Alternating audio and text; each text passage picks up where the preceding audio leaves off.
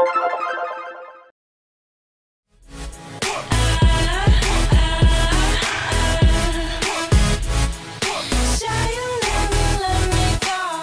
this look, and all looks basically, I'm starting out by priming my eyelids and setting that with a vanilla shade.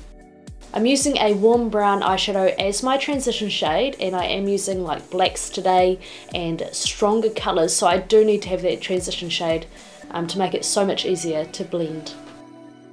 I'm creating a halo eyeshadow effect today, so I'm placing a darker matte brown in the outer and inner corners of my eyes and through the top of my crease. Because I do have hooded eyes, I'm kind of recreating that slightly higher, and I'm blending that out on the brush that I had my transition shade before I go in with black. So again, just placing it on top of the deep brown that I've used on the inner and outer corners and through the crease slightly, and I'm using a smaller precision brush to blend this out just so I don't drag it too high. I'm taking a pale shimmer shade to highlight my brow bone. I think this is Shimmer Shimmer by Makeup Geek. I'm using an Australis cream eyeshadow for the spotlight effect and just placing that in the center of my eyelid and just blending that out around the edges. Then I'm going in with liquid eyeliner. I didn't think I was doing a dramatic liquid eyeliner, so I did it quite messy, and then I'm lining my waterline and my tight line. For my eyelashes, I'm actually stacking a few to get a really dramatic set.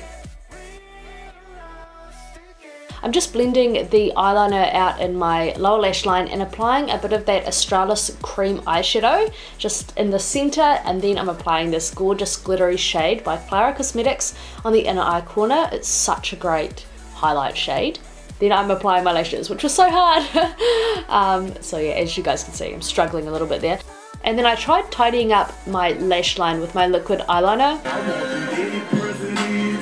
And there's me, my solo career is going really great, thank you. Now I'm contouring my face, and I went for a really sharp, dramatic contour just because like my eyes were quite dramatic and I just wanted to go all out. So I did a really, really sharp line, made sure that I baked under that to make it even sharper, and then applied a really gorgeous highlight, and of course I applied heaps of it. For my lips, I'm taking a black eyeliner. Now all you have to do is make sure that it is clean and sanitized, which you can do with brush cleaner. So just do that beforehand, before you apply it onto your lips. So I'm just doing the outline and I'm looking so pretty, guys. And now I'm filling in my lips with the Lime Crime Black Velvet Velveteen. I only did one layer of this and I thought it was good enough, but I should have done two. So anyway, I hope that you have enjoyed this fun look. This was just for fun really, and I really wanted to use the black lipstick in a video. So I hope you enjoyed this look. Let me know what you would like to see next, because I would love to recreate a look for you guys, and I'll see you in the next video. Bye.